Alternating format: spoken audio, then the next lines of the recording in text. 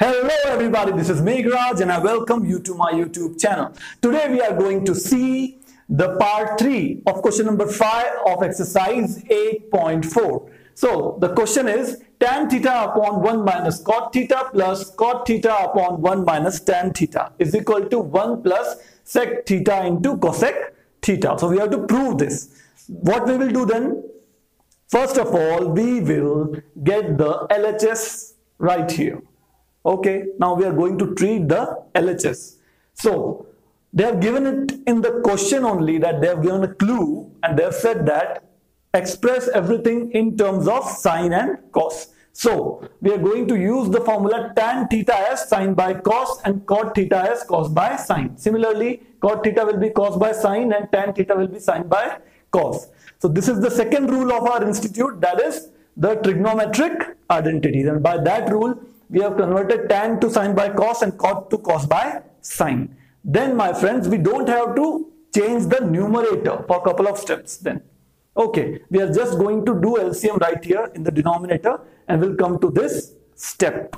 Simple. This is sine theta is multiplied by 1, cos theta is multiplied by 1, and the denominator will be sine theta only, and here the denominator will be cos theta only. Now, when we are taking the denominator in front of the numerator, we are taking the reciprocal of the denominator and multiplying it. So that we have done right here.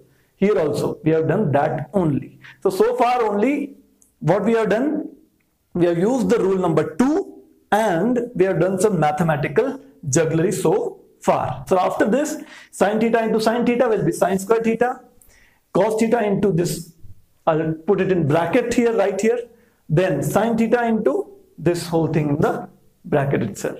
Now my friends, now the critical step is there. Now after this, couple of steps are there and those are, you can say, very critical, because these steps are not mostly happening in all of the sums that we are going to study further. Exceptional cases, you can say, in this case.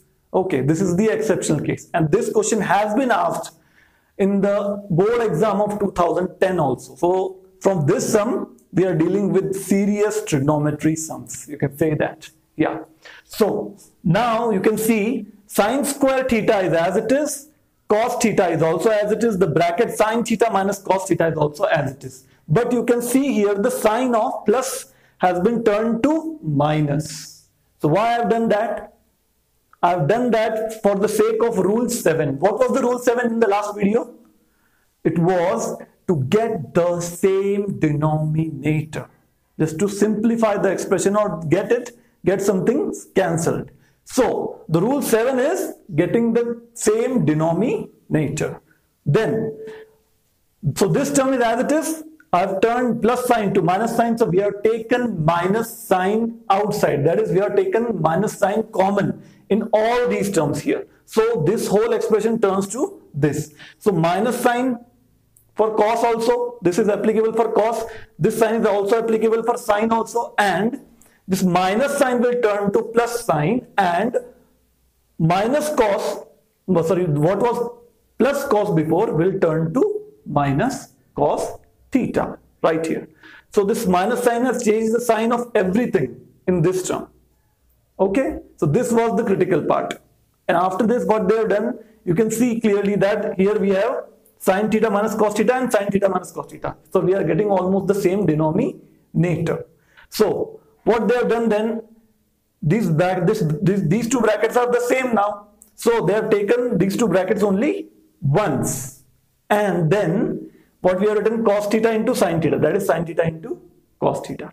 And the numerator, when we multiply this whole thing to this part, and we will get sin theta into sin square theta, that is sin cube theta, and cos theta into this whole part to this, then we will get cos cube theta. The rest of things will get cancelled, and what will remain is sin cube theta minus cos cube theta. And the denominator will be sine and cos will be taken in multiplication, and the two brackets are taken only once right here in the denominator. Now after this we have to use, which rule we have to use? We have to use rule number 1, that is algebraic identities. That is rule first. So this is the identity of a cube minus b cube. So what is the identity of a cube minus b cube? A minus b into bracket a square plus b square into, sorry, a square plus b square plus a into b. That is sine cube theta minus cos cube theta is equal to, will be sine theta minus cos theta, sine square theta plus cos square theta plus sine theta into cos theta. And nothing, we have done nothing in the denominator. The denominator is just as it is. We haven't changed anything in the denominator. Now you can observe carefully, we have sine theta minus cos theta, and we also have sine theta minus cos theta right here. Then what we did, we just replaced, sorry, we cancelled sine theta minus cos theta here also and here also. So sine theta minus cos theta and sine theta minus cos theta, these two brackets will get cancelled.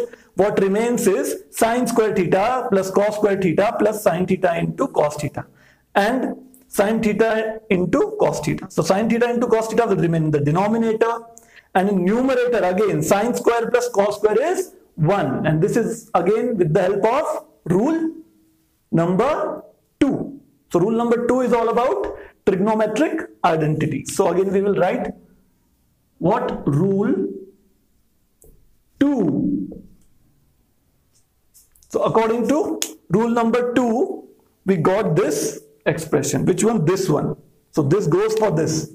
Remember one thing, that this is applicable for this reason, is applicable, rule 2 is applicable here for 1. So sine square plus cos square will be 1, sine theta into cos theta is as it is, and denominator also sine theta and cos theta are as it is. Now I am going to give individual terms the same denominator. Means I am going to give sine theta into cos theta for 1 also, and I am going to give sine theta into cos theta for sine theta into cos theta also. So I gave denominator for 1 right here, and I gave the same denominator for this term also here. So here are, these both terms are the same again. So these both terms will get cancelled and 1 will remain. Okay, so after this we come to this step. So sine theta into cos theta upon sine theta into cos theta, that will be getting cancelled and only 1 will be remaining. Here what is that? 1 upon sine theta into cos theta. So that is as it is here.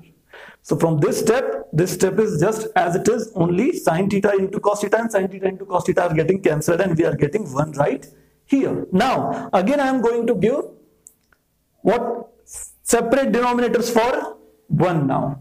I am going to give 1 upon sine theta separate and 1 upon cos theta separate. So here again I will be using trigonometric identities, that is reciprocals. So that is rule 2. According to rule 2, 1 upon sine is cosec and 1 upon cos is sec, and 1 will be as it is. So this is the RHS right here. 1 plus sec theta into cosec theta. So that is 1 plus sec theta into cosec theta. So that's all for today. Thank you very much for watching this video. I'll see you in the next video. Subscribe to my channel and hit the bell icon to never miss a video. Thank you very much.